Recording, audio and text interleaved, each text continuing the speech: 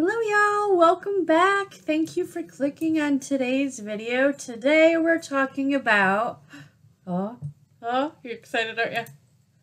Association and causation. Now, I'm sure that you all have heard that before, like there's that buzz, correlation does not equal causation. That's really what we're talking about today.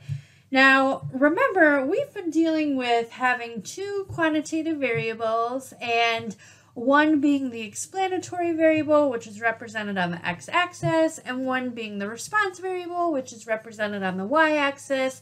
And we've talked about how we think that one usually explains the other. Like, as you get older, it explains why you might not be able to see as far. So one maybe causes the other, but most of the time, you're just really saying that they're correlated with each other. Now, there are some things that are definitive, like one causes the other. And you can see that, but you also logically know it, but you've also gone through the effort of proving that one causes the other. Sometimes, though, people are confused because they can see that two variables are correlated,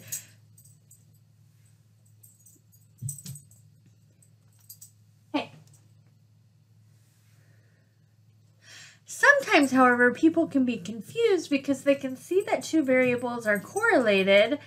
Like right now, the reason my dog is running around the room is because she's trying to catch a fly. She can't help it. She's excited about it. That is causing her to move. Now, however, something like the real cause of autism is organic food sales. No. Yes, these two things are correlated, and this is actually, I was reluctant to show this graph because it actually has 4 variables on it. Can you believe that? 4 variables. So autism and organic food sales, that type, that's what the color is, that's one. Sales of organic foods is on one axis, and then autism is on the other2. They're not the same. This is actually not the best graph.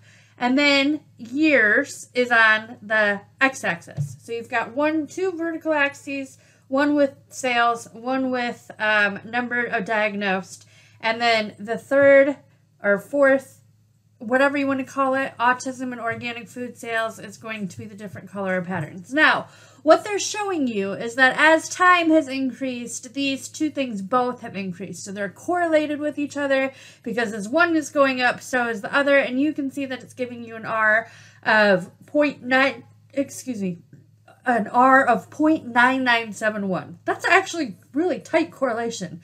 But I do not expect that autism has been increasing because organic food sales have increased. No, we would say that they're associated or they're correlated, but organic food sales is not causing autism.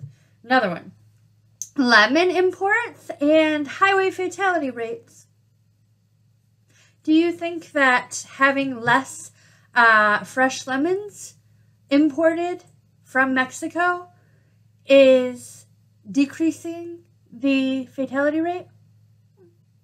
They are very highly correlated. You can see in the top it has an R squared of 0.97, and I want to point out to you that it's positive because remember it's the squared value. R itself, remember, is going to be the squared version of that, or the square root of that.